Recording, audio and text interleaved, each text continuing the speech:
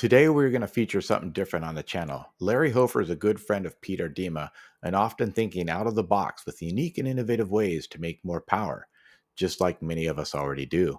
I don't know too many people who would purchase a brand new C8 Corvette from the dealership and rip out the stock power plant after only a few days of ownership.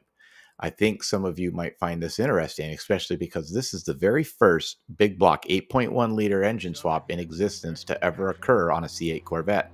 This is pretty unique stuff, folks, and if you're into making horsepower, I think you should check this out.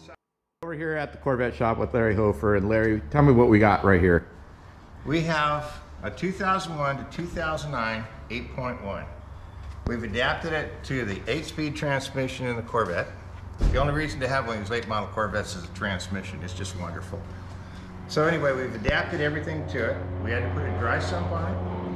We had to cast up new cylinder heads for the direct injection. Oh, nice. And you can see what's inside there. So that's the high pressure pump. High pressure pump, injectors, and all the fuel rails that go with it. So we had to cast up new heads because nobody makes heads for direct injection for a big block. So we made these. These are your 8.1 heads. Right, these are the 8.1 heads that we make for regular, just 8.1s. Then we had to make all the front accessory drive. We've got variable cam timing in it. This guy here. So okay. It's got a cam phaser and hydraulics in it. Had to make a different damper to go on the front. Factory air conditioning. A dry sump pump here because the engine combination that comes in this car already has a dry sump, so the computer's looking for it. The stock C8 alternator fits here, so all this accessory drive we made. This accessory drive, or the water pump, this is water pump in, this is water out, going through a thermostat. All goes up to the factory cooling system up front. All the factory electronics hooked to it, all this here for the cam phasers, oil pressures, all the connectors that are going to get done on here. We had to make headers that adapted to the stock Corvette stuff here. So this is all stock Corvette here. Okay. Underneath here, this is all big block. See, all this stuff under here is all big block. Then we put our coils down underneath. So the C8 Corvette doesn't come with a big block in it. No, it comes with a... So this is really, could be the first one. It is. Everybody I've talked to said you're crazy for doing it, and I can't argue with them. And you know that guy named Peter Dima too. Yeah, so he does this weird stuff too. So the people that know Pete don't know that Larry's a good friend of Pete. They just understand this is the kind of stuff that we do. Yeah. So a lot of the machine work on the heads was done over at Pete's shop also. Yeah. Matter of fact, for the dry sump, we had to make an oil pan for the dry sump. We had to make we had to make everything.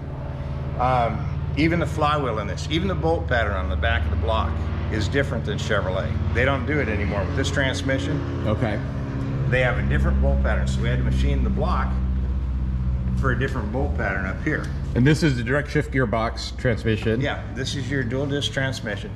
Wonderful, wonderful part. Yeah. So this was the whole reason for doing it, to be able to put this transmission on this motor. And all of my other cars that I have are all big block cars, so this was just the next evolution. Yeah. But and this all fits up in there. Yeah. And this is the... So the folks haven't seen it, right? So this is it. This is what the underneath of the C8 Corvette looks like. See, we're playing with cooling hoses here. This is where we're at. We've got to make this hose go up to the top. There's another one that comes off here that's going to go up through here. So we got two hoses laying here. Air conditioning goes here. This will all hook back up. This is for the heater hoses and cooling for the transmission. Then we've got electrical and we got brake lines, and everything just plugs back in. It just fits in. A lot of room. Well, when you say a lot of room, it's big here. Yeah. But the dry sump tank sits here, and the exhaust manifolds sit here. And how many miles were on this car before you pulled the motor out? 4,000 something. 4,000. Yeah. So didn't even break hasn't it in moved yet. in 2 You haven't even years. given it an oil change yet. It's probably evaporated by now. And that's where the sump. And that's the sump over here. This is the dry sump tank. This intake manifold we had to make because obviously. What's the back underside look like? Oh yeah, beautiful. Oh, the top's even better. That's why we keep it taped up, because we don't want any scratches or bends in it. Yeah. That was done by Larry Stork. who does the sheet metal work on Pete's. Everybody race in car. San Diego that's got a nice car goes to him. Larry Sork, yeah. So he did that, and he also did this dry sump tank. We had to build this. And this looks like the Tin Man on the Wizard of Oz. It does. We call it the Tin Man. But this guy goes.